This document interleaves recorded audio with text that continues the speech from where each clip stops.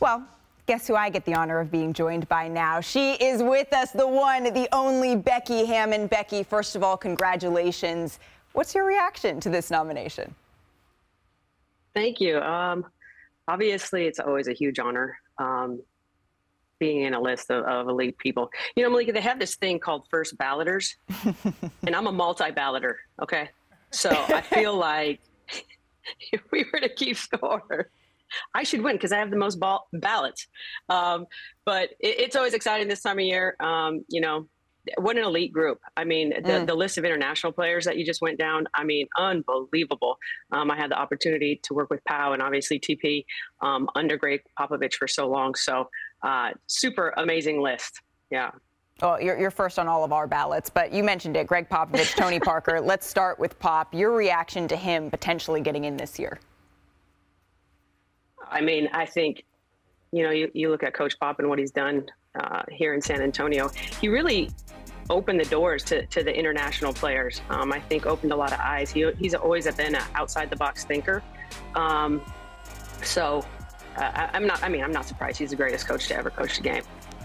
And plus, he must have reached a certain age requirement or something that they're like, we got to get this guy in. Come on. There you go. And now to Tony Parker, who I should mention, I didn't mention earlier, finished his career in Charlotte. The two of you were very close. You've shared stories with us about that. What makes him a Hall of Famer in your eyes? Oh, man, his creativity, obviously winning, right?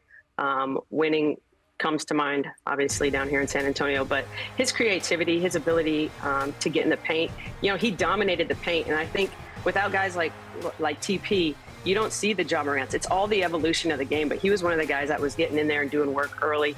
His speed, he was super fast with the ball. Obviously got to play with some great players as well.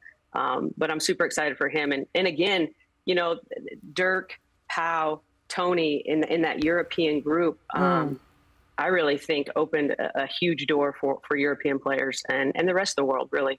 Becky. Now we have the best players in the world. Yeah, see? All from Europe. There you go. Becky, thank you so much for spending a little bit of time with us here on NBA Today. We look forward to having you back in studio. Fingers crossed. Best of luck to you. Thanks, guys. All right, we have a couple more nominees that we want to show you right now. Here's a look at some of them. The Basketball Hall of Fame class of 2023 from the North American category. ESPN's own Mark Jackson's, congratulations, my friend, as well as Sean Marion on the list. And then there's some other great coaches. You can see them on your screen. Congratulations to all of the nominees. Thank you for watching ESPN on YouTube. For live streaming sports and premium content, subscribe to ESPN+.